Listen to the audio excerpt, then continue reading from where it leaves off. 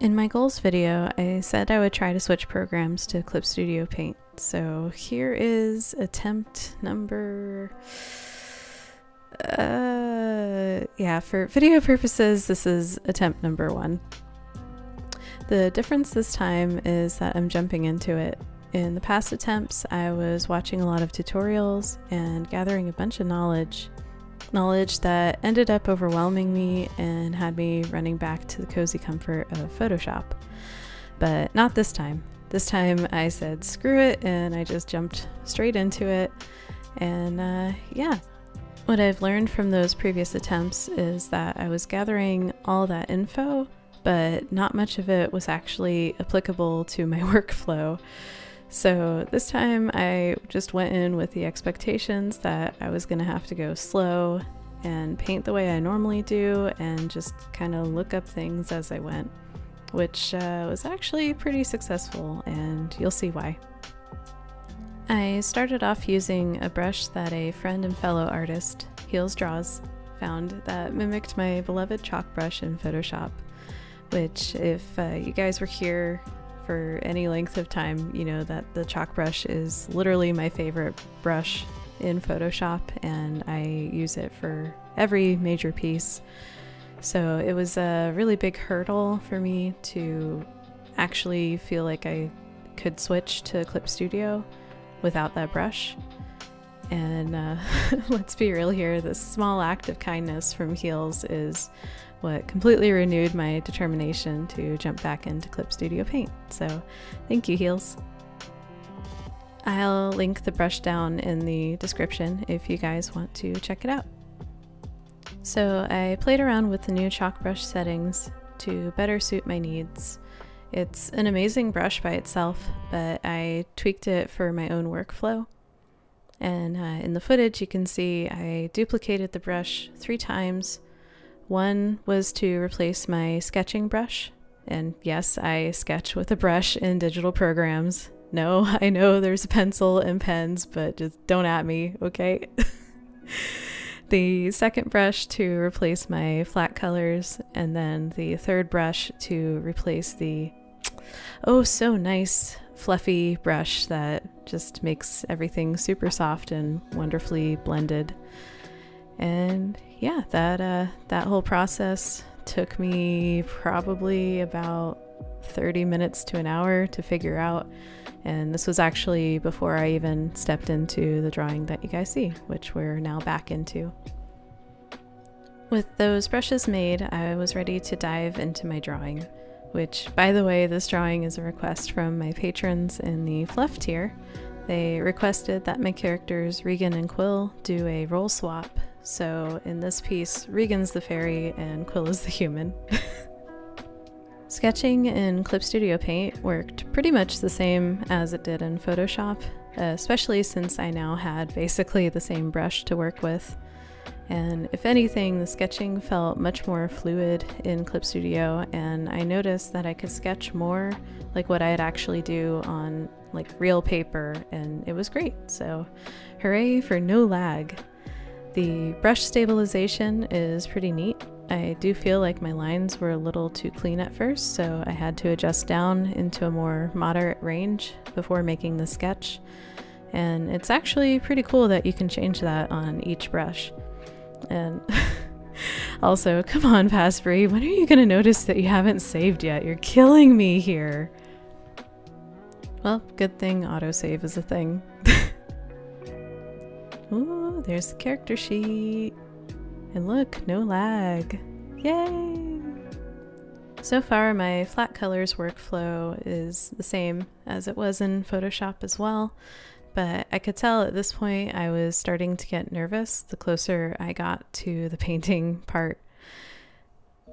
I'm definitely still learning this new program. I know a very handy paint bucket tool feature exists, but at this point in the drawing, I just wanted to go at it with my current workflow and how I had done everything in Photoshop. It didn't stop me from being curious and playing around with some of the bucket options, which was actually a pleasant surprise. So I'm gonna take note there. Messing around with the paint bucket a little more.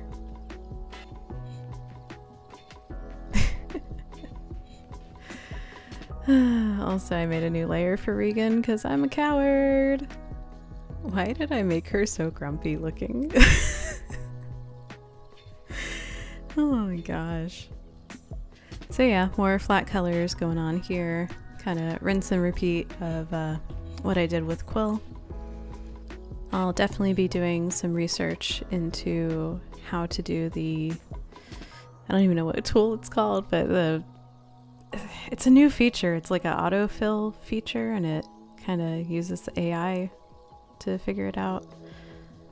I don't know, but I'm gonna learn it. I'm gonna do the research and figure that out because that's a really cool thing.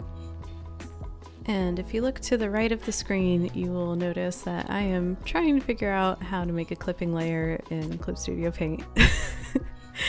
Which, I won't lie, took me longer than this time lapse lets on. But by learning this, I found that it's actually in a couple of spots. You can right click on the new layer and go to the layer settings and then clip the layer from there. Or there's actually a handy dandy shortcut at the top of the panel. Beautiful. I start laying down my rough shading on this clipping layer for both Quill and Regan. The new chalk brush works pretty closely to how I expected it, but it's not quite as fluffy as the original. This slightly bothers me at the moment, but I keep going because I know the expectations for this drawing was going to be a learning process and that I just need to have more patience with myself. I am fighting with the brush a bit during the blending, especially with Quill's eyes. But again, I do find a solution later in this drawing, so a quick bit of folder maintenance going on there. Moving on to Regan is a rinse and repeat action of getting that rough shading in. The blending worked better this time, and I realized that I just needed the brush to be bigger to get the desired effect. So yay! Just as I'm celebrating this small win, I encounter my next hurdle, which is clipping masks. Not clipping layers, clipping masks. Now, usually when I draw fairy wings, I have a clipping mask in place to get that transparent look. Literally clipping the flat color layer, selecting the wings, and then using a soft brush to mask out some parts. For the life of me, I can't figure out why it's not working here. Look at me, I'm literally just checking and unchecking the mask because I can't figure out why it's not working. Oh dear. This goes on for about another couple of minutes before I finally decide that I just need to come back to it later. I fill a new layer with brown and then set that as a clipping layer onto my line art and then merge the whole thing. This is something that I normally do at the beginning right after sketching, but I just totally forgot to do it in this piece. It's a personal choice for me, but I find that it usually softens the whole look, and it's an easy thing to change too. You just make a new layer above your line art and then fill it whatever color you want and then clip it to your line art layer and bam! So far so good. I can tell I'm still struggling with the chalk brush a little bit while blending Quill's eyes, but I keep chugging along. I will say, even with my struggle, the process so far was much smoother than Photoshop. There was hardly a stutter, and that was with me listening to music and screen recording in OBS and also painting, and you know, the program hardly hiccuped. Actually, it didn't hiccup at all, now that I think about it. Is this enough to convince me to switch programs fully? Not quite, but it will be. I just gotta figure out how to fully replace that fluffy brush from Photoshop, but don't worry, it happens in this video, so back to the time lapse. I forgot to mention that I'm actually in the painting part of the process now. So all that I did was I made a new layer on top of my line art and flat colors, and I've just been painting on that one single layer and then just blending things out. I alternate between the line art brush and the fluffy brush, something that was a lot more clunky for me in Photoshop. So it's nice that I was able to make separate brushes instead of having to manually adjust the same brush back and forth. There's probably a way to do that in Photoshop too, but again, I was too comfortable and I'm liking all the stuff that I've learned so far by trying this switch. Well, I think this is it. Yeah. This is when I finally noticed that I haven't saved this whole time. Oh my gosh. I'm so glad that both Photoshop and Clip Studio have that autosave feature because, oh, dear Lord, my gosh. That was the file name of shame. At this point in the painting process, I'm still struggling a little bit to blend everything together the way I want it to. The brush is fighting me a little bit still at this point, and I'm just, you know, trying to keep my patience with it and tackle it as if it was more like a cell shaded style. Oh yeah, I hit a button right here and I don't know what it was doing, but it was really funny. The time lapse made it go by really quick. And I swear I was doing it for like 10 minutes, just rotating the canvas. And here I'm cleaning up Regan. Since she's so small, I kept the detail minimal. And it's always a challenge with the tiny characters, which is often why I end up just drawing Quill like in his own panels so I could actually draw him normal sized. Doing a little bit of cleanup here. Oh, some abs. Yay! There we go. I saved hair details for last on this one because I knew that at this point I probably would be losing my patience and everything, so I wanted to make sure I had something to reward myself with near the end of this drawing. So you can see me playing with the hair flyaways.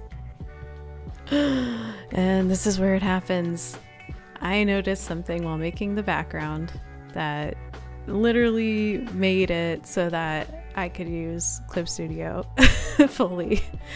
I discovered the Airbrush Tool, which seems kind of silly that I just discovered it, but look at me go. I'm so happy right now.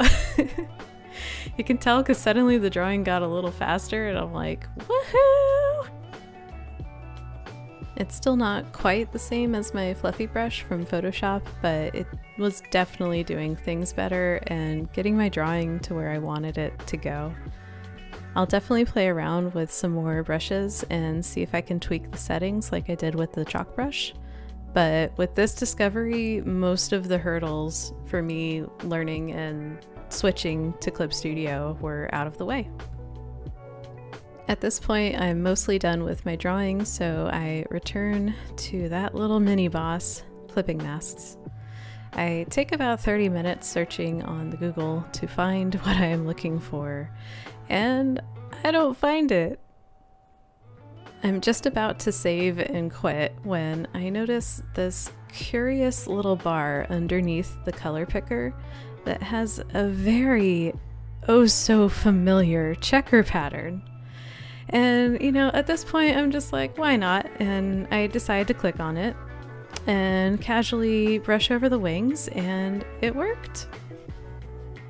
So that was a feature that I don't think was actually in Photoshop, so that's why I didn't know to look for that. And I think it's kind of cool that there's a dedicated button for your masking and stuff, so really neat.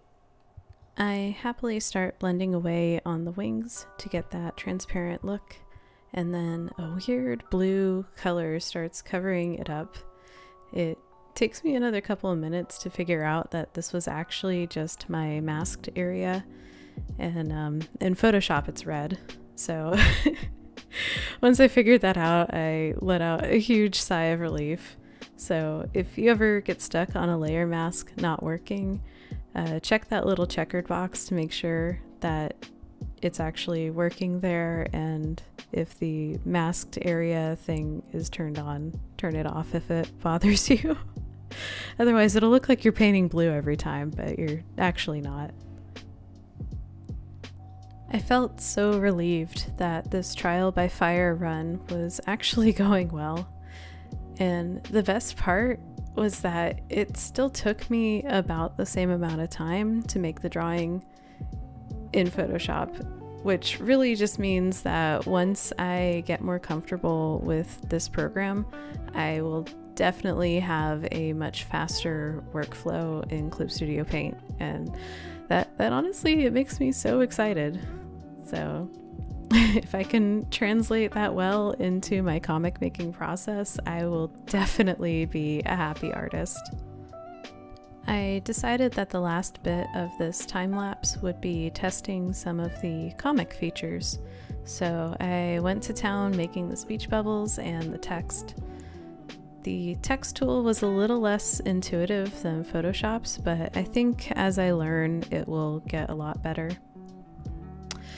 The balloon tool, oh my gosh, I'm not sure how I feel about it yet. It'll definitely take some time learning, and I have to figure out if I can make custom strokes to match up with my current balloon style. If I can figure it out, it will definitely cut some time down, and I can spend that making each balloon, but we'll see. I'm really happy that I decided to just try and do this like the trial by fire method of just, you know, jumping straight into working in this program, because in the past little backstory. In the past, I've had this program, I've had Clip Studio for over a year, and I couldn't get past the learning phase, so I kept looking at tutorials and reading up on stuff, and I realized with this drawing that I really just needed to jump into the program and make something versus just studying, which studying used to be my forte, and so it's kind of opposite of how I would normally do things. But I'm really glad that I decided to try and do it this way, because I definitely feel like I pushed past that learning curve, and I actually ended up feeling pretty comfortable in Clip Studio by the end of this drawing. So very, very happy with how this turned out, and it stuck pretty closely to my original workflow. And yeah, really cool. So that was just a couple of end words there. As you can see in the time lapse, I actually went back and kind of brushed up the piece a little bit more to kind of match up with my style a bit, because I noticed Quill was looking a little funky, and I had given him a really long neck, which I didn't notice, and my husband actually pointed it out to me later that day when I showed him. So I was like, oh no. So to answer the video's question, can I successfully switch programs to Clip Studio Paint? I'm pretty confident that I can now, and I look forward to learning more about this program as I go and all the features that it has made for artists. So I'm honestly like really excited to delve into the 3D tools and a lot more of the web comic making tools, and hopefully hopefully figure out the speech bubble comic balloons and everything. But yeah, I will link in the description below a playlist, if I can link that. I think I can, of all the videos that I've been watching and learning from, and hopefully my little comic adventure here could help you guys or enlighten or just be kind of entertaining. But yeah, so thank you so much for watching, and I will see you in the next video. And also, if you want to check out my goals, it'll be right here on the screen. Bye!